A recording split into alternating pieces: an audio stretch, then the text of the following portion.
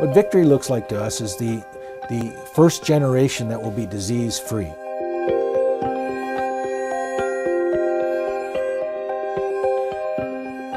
There will become a generation that will be the first generation where there is no new cases of the disease. I'm the director of the DoD HIV/AIDS Prevention Program. So the purpose of this program is to assist our military friends with their HIV programs and help them develop one hopefully as good as we've got in our U.S. military. There's about 6 million members in the militaries that we support around the world right now, and that's a lot larger than the size of our own military. So our program that we're able to support around the world is impacting a very large group of military members and their families. There were militaries 10 years ago who had a tough time putting together operational units that were complete and healthy enough, and many times in certain parts of the world that was due to the fact that many of their service members were infected with HIV and becoming ill because they weren't on treatment. We work in anywhere from 57 to 70 countries at any given time, and this particular program is called the Military International HIV Training Program, which is MIHTP. So it's a great training program where we bring clinicians here for 30 days, so it's a 30-day residential training program, and they learn about how to care, treat, and prevent HIV in our military settings. This is one of my favorite times of year.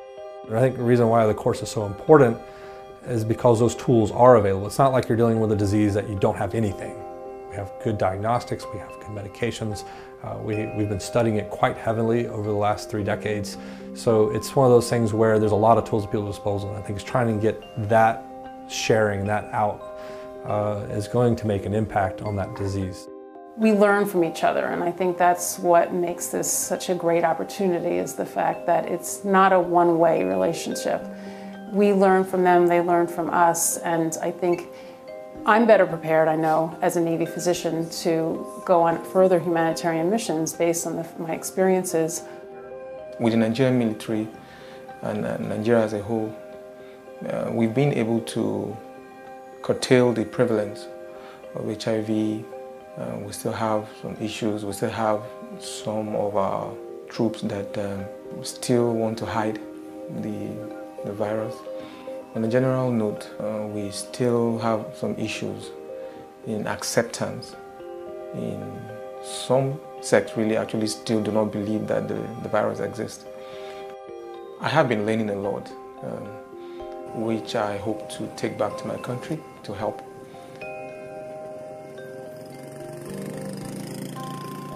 Oh, they're just wonderful, because we are learning new skills here. We are learning in an environment which is totally different from ours. So we are exposed to new technologies, we are getting new updates, and we look forward to using the skills we are learning from here. So it's a very good program. The U.S. Navy, I'd like to thank the U.S. Navy about this partnership, about how they've been allowing us to be in this hospital, this center, and to work with the doctors and to work also with the patients, because also we are learning from the patients, and how they are also willing to share all the research opportunities they have. Back home, we'll be still working with the doctors and the researchers who are here, and sharing information, yeah. We're very proud that this is something that the Navy was immediately identified to do, and also has done a very good job with. So it's something that I think is somewhat unique for the Navy, and it gave the Navy an opportunity to shine across the entire U.S. military and show that we can coordinate military-wide, DoD-wide activities, as well as get involved in international security cooperation.